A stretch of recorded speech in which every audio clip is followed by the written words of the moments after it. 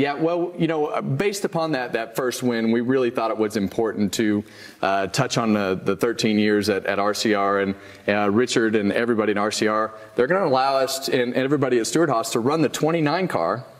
So with cool. with the first paint scheme at the All-Star race. Check it out. Busch Light has their 2001 logo on the car from that particular year. And to me, this is really cool to see the two organizations work together and be able to run the 29 car again. For me, just makes my heart beat fast. That is amazing, man. That car looks so good. I can't believe that you were able to get all those guys to agree to do this, change your number, have two organizations, two great organizations come together to do that. So That's simple. Great. I walked into the meeting and I told them that's what I wanted to do. It was my idea.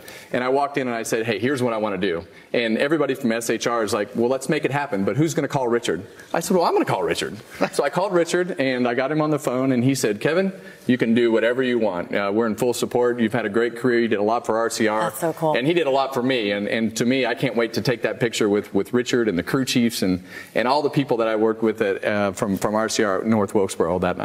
Yeah, I mean, Kevin, you don't know how much respect that Richard has for you and what you have done for that organization. I walk through it every day, and there's pictures all over the place, all these wins and everything that you've done there. And you're still kind of an icon in there. Well, it makes me proud, and I know that those were 13 special years, and none more special than that one right there. I've known you for a really long time, and I don't think I've seen you. I mean, when you won the championship, obviously, but you've been really excited about this. We've been talking about this off camera. This has been your baby. When you saw that car for the first time, what were those emotions like for you? Well, I saw the renderings, and we started working on this, I guess it would have been the end of November, maybe 1st of December, and I can't wait for the fans' reaction to, I've seen all the merchandise, and I've seen the car, and I've seen everything that goes with it, but what are the odds, right? Look at how close what are the odds that I get to drive that car again? Cool. And, you know, it's what's the number? For me, it's, you know, there are so many emotions attached to this that I can't even explain. Where do I get a T-shirt? I'm going to wear it All-Star Week. I'll get you one. Okay. I think we have an older picture from that day is what I'm being told. Let's take a look. See, I think this is what I was telling you about, Kevin, like in the newsroom.